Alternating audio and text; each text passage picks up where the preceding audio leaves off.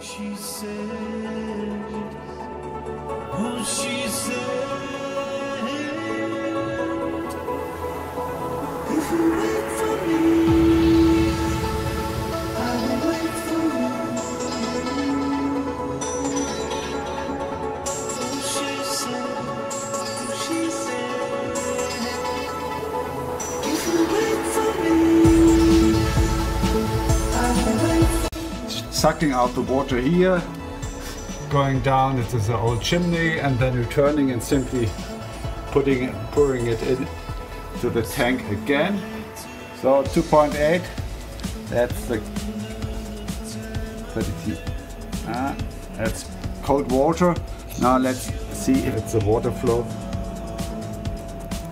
And so that's the temperature that's coming from the setup. I simply took the 12 volts here from the system, and this 12 volt now drops to 5.3. That's not regulated, it's just 12 volts. Its open voltage was 17 volt, and when the relay was turned on, then it went down to 12 or 13. With this pump it was still 11, 12 volt, but now with the water sucking it drops down to 5 volt.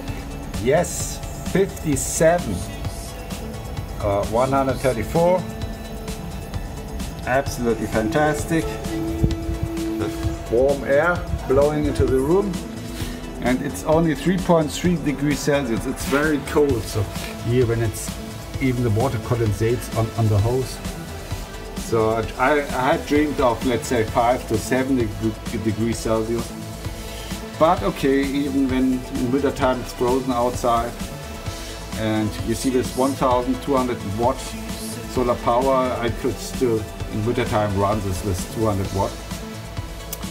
And yeah, I had to turn on the motor after the pump already. I'm not really sure, but you see, because the voltage is so low, the relay here no longer can turn on the heat as a compressor.